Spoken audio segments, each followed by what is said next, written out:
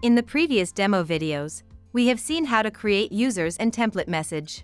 This video is a continuation of the other two demo videos that you have seen.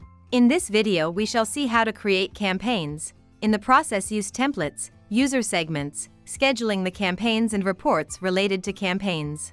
To create an outbound WhatsApp campaign, go to Engage module, click on Outbound, and click Create Campaign. Creating a campaign is a simple 5-step process as you can see listed on the left side. First step is to name the campaign and select the WhatsApp channel as the medium to run the campaigns. Click Next.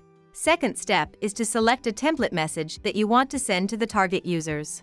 These are the approved templates. Irrespective of the WhatsApp template selected, recipient phone number has to be provided by selecting the number field from user table. Next, select the sender WhatsApp business number. Next, additional parameters based on the variables in the template message. Each variable has to be mapped to a field in user table. In this example template message, we are mapping first variable to name field from user table, and second variable to order number field in the user table. That's how a template message is selected. The third step is to select the target audience, or users. In the Users section we saw how user segments are created based on the conditions you set. Select the right segment to whom you want to schedule the notification. If segments are not yet created, you can create them now by clicking New Segment button. After the audience is selected, the next step is to schedule the campaign. The campaigns can be scheduled to run once immediately by selecting Now, or at a later date and time that you can select from the calendar. You can also schedule campaigns to run multiple times, recursively, either daily or weekly or monthly.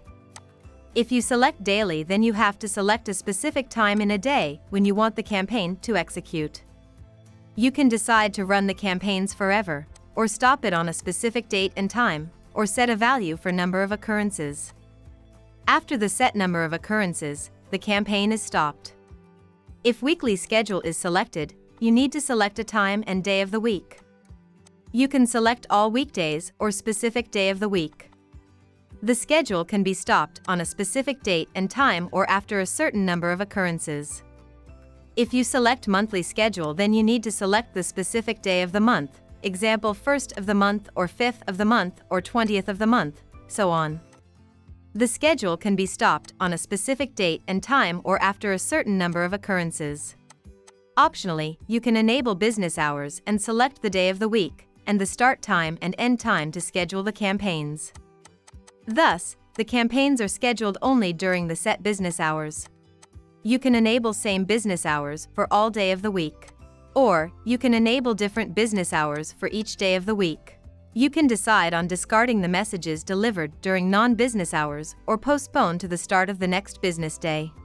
Now we have reached the last step in the process. Click Next to review the campaign and launch it to run now.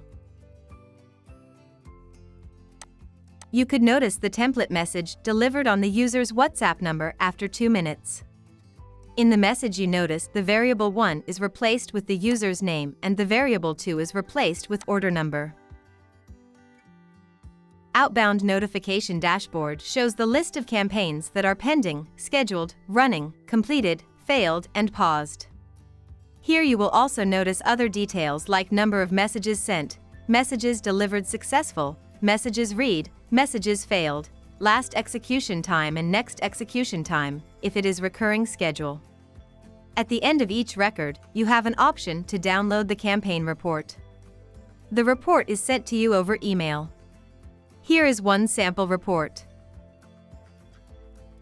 You can filter the campaigns by name, status as scheduled, or running, or pending, or completed. Filter by channels as WhatsApp, email, or SMS. Filter by last executed date as well. Click on the individual campaign name to see more details of the campaigns. The dashboard shows the campaign process and the timestamp of each process execution. It also shows the report of each occurrence, status, number of messages sent, read, and execution start and end time. As you observed, the whole process of scheduling a campaign is a very simple 5-step process. With this we conclude the demo. Hope you are able to understand how to create a WhatsApp campaign now.